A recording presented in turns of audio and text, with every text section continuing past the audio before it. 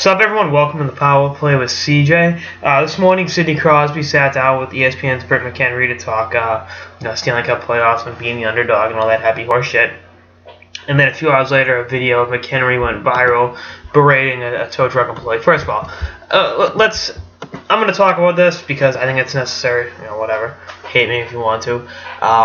Tow truck employees are the lowest of the low. I mean, especially in Boston where their contract is ridiculous. They make more money than the city does off the tow jobs. It's awful. And I just saw 2 cars get towed off my street today. Literally this morning. So, I'm coming in hot-headed. But, to talk down to someone like that is ridiculous. And it gives women in sports media a bad name. And, there are a lot of good ones. Katie Nolan, friend of the show, is awesome. Molly McGrath, her co-worker at Fox Sports 1, is great.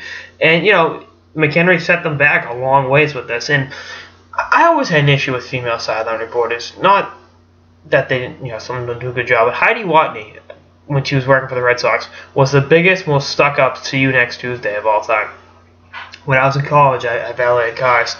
And I valeted her car, and she didn't tip me. It was like, and then a couple months later, I'm back in school in Florida. I saw her at a Red Sox Rays game, Tropicana Field, and you would have thought I was like, the worst of the worst at calling her out for it. Now, was I drinking beers with my buddies and, hey, guy, you didn't tip your valet? Yeah, but, the bottom line is, these women don't do what they can to erase that negative stereotype that they were hired for their looks and, bragging about a college degree in the 21st century. It's like, yeah, Brett, everyone has one. I work in a bar and I have one. So, it's just, you got to be better than people, and at the Power Play with CJ, everyone gets treated with respect. And the other thing is, like, everyone has minutes, has moments where they break down, like, really, a couple weeks ago I was waiting for a steak and cheese and I screwed up my order and I was like, what the really? But that lasted about 30 seconds, and my order was corrected, and I went home happy. She went too far. And, that's not a good look for ESPN. I'm not saying, I'd never call for anyone's job. That's not my style. But she should, have to sit it out and, take a suspension and, take responsibility for her actions.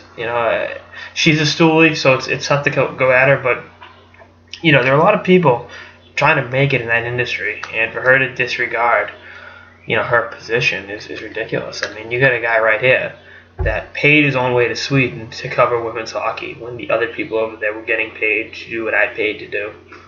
How's that for a tongue twister? So, I mean, you got people like me that are hungry for it, and, she's just like, whatever, F you, parking lot employee. Which, again, I'm not saying, if she just said you people are absolute lowlifes, I'm like, yeah, you're right. But, to personally go at that woman was wrong, and I hope ESPN handles it swiftly.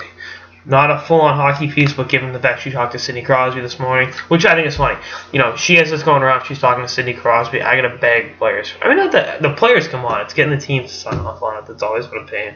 But, see what happens.